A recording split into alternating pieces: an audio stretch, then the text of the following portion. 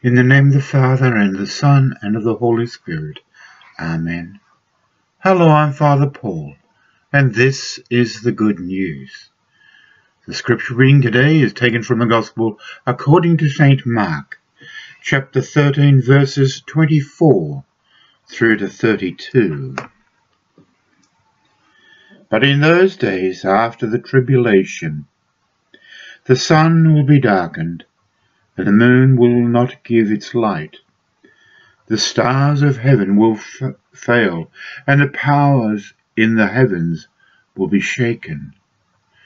Then they will see the Son of Man coming in the clouds with great power and glory. And then he will send his angels and gather together his elect from the four winds and from the farthest part of earth to the farthest part of heaven. Now learn this parable from the fig tree.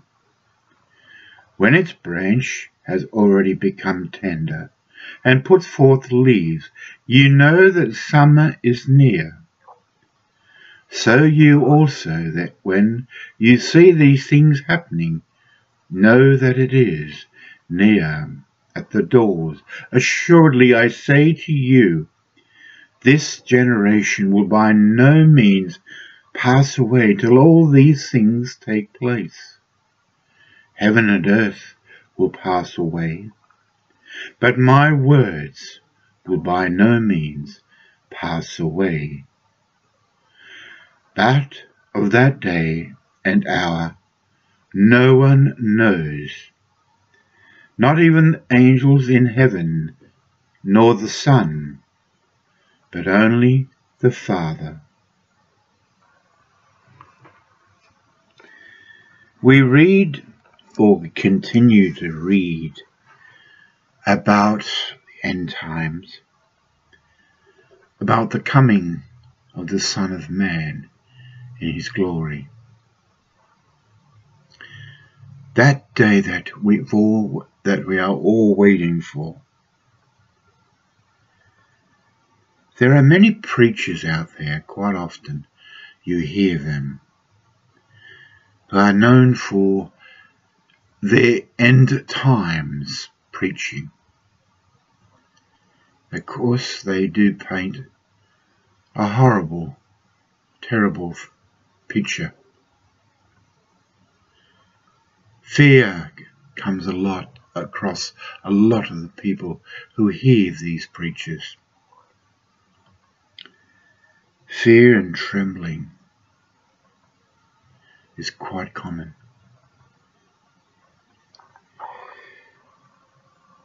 I am not saying that it's not going to happen, the end times. They will. We have been told, Jesus has told us that it would happen. And as he mentioned here about the parable of the fig tree, when its branches has already become tender and puts forth leaves, you know what's going to happen. So with the end times. We have been warned. Jesus warns us. But we must never forget the other words.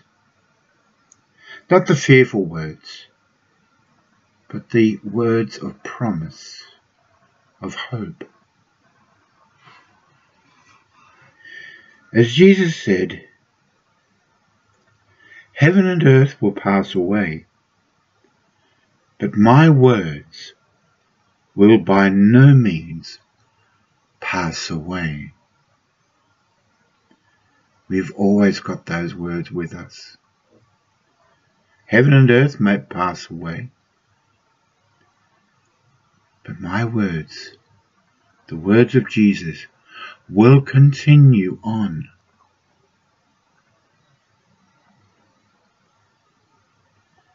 And the other important verse, but of that day and hour no one knows. I repeat, but of that hour and day no one knows, not even the angels in heaven, nor the Son. He's talking about himself, Jesus Christ, our Saviour, will know, but only the Father, our Heavenly Father, is the one who will know when this will take place. Many people try to work out a date and time. Over the years and centuries, there's been a few false prophets there. But it's only the Father. But what we learn from here, from the Scriptures, is we must, I repeat, must prepare ourselves for that day when Jesus comes in the clouds, in all his glory, and he sends the angels to all the far areas.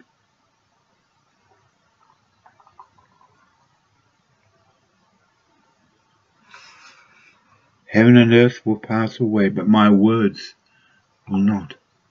Remember that. And that no one knows the hour. So prepare yourself daily, because it might happen today, tonight, tomorrow. Only our Heavenly Father knows when this will take place. Prepare yourselves for that day, that judgment day,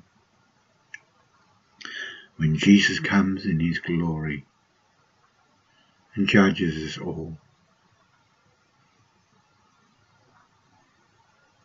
Pray. Pray that God will not want to find you wanting, that you will be prepared. As I said earlier on in this particular book of Mark, this Gospel, some people, where is it? But woe to those who are pregnant, to those who are nursing babies in those days. And of course it goes on. There'll be those ones out in the fields working when that time comes. Will they be ready? More importantly, will you be ready? Can you say now that you are ready to answer to God for all you have done? And I'm not just talking about those bad things. I'm also talking about those good things we have done. We have all fallen short in some part of our lives. We have sinned. We have turned our backs on God. But remember, God has never turned his back on us. He loves us so much. He sent his Son to save us. I am the way, the truth, and the life, says the Lord. Those who want to come to me, to the Father, follow me. And the other commandment that Jesus gave us, to love God with all our hearts, with all our souls. These commandments We have been taught these commandments we must obey. All we need to do is follow Jesus. Follow him in everything we do. People will know that we are Christians by our love. Remember to pray, to keep nourishing our spirit, our souls, by reading the Word, praying, go to church. As I said the other day, God knows the reason why, if you don't go to church anymore, why you stopped. Is that right? The reason you stopped? Does it make it right to stop loving? We may have been hurt. I don't know. But God knows why all of a sudden we have stopped. The pressure of the world around us continually makes it difficult. Jesus never promised us a path of roses to walk on. But there are many rocks, stones, obstacles on our journey to Calvary, where we show our love for God. Pray to the Holy Spirit to help you. And as I've said on numerous occasions too,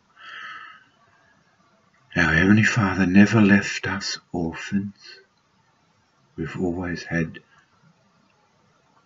either Jesus Christ, his Son, or when Jesus ascended back to heaven, he gave us the Holy Spirit, the Comforter, the Helper. So pray. Pray for this. And listen. Listen to the Holy Spirit. May the blessings of Almighty God, the Father, Son, and of the Holy Spirit be upon you and remain with you always. Amen.